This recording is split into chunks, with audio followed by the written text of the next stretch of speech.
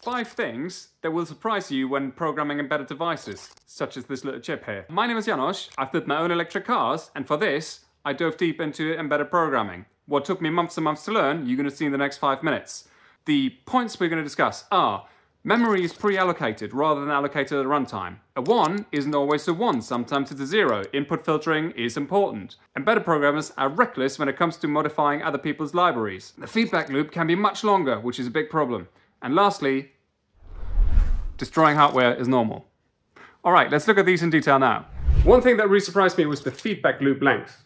So typically, if you write business software, you're going to be able to test it locally, and you make a modification to the code.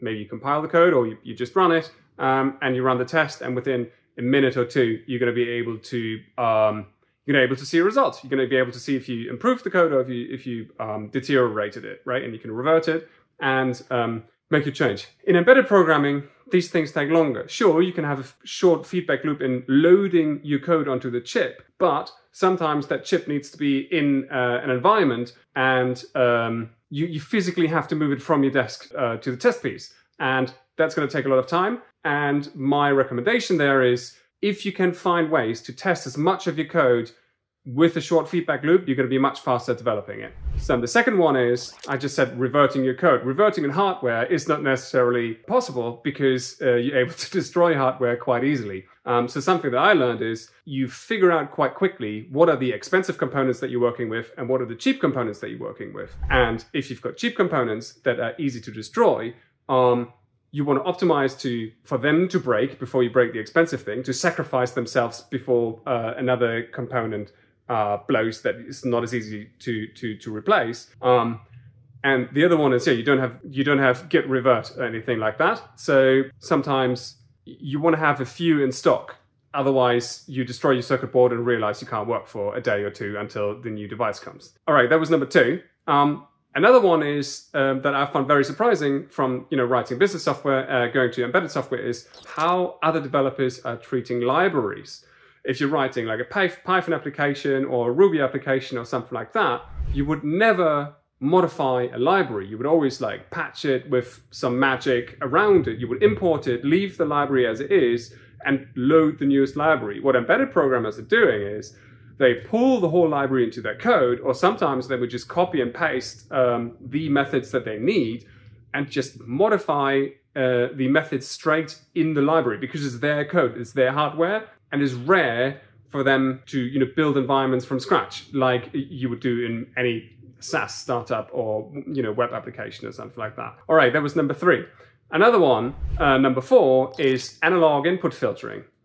So I had a bunch of code and I was relying on a switch to go from 0 to 1. And if this switch is 1, if this flag is 1, I want my code to do one thing. And if the flag is 0, I want to do the other thing. And then I started seeing strange behavior in my embedded code. And then I realized that a 1 is not necessarily 1 in analog and in embedded, and a 0 isn't necessarily 0 in embedded and analog applications.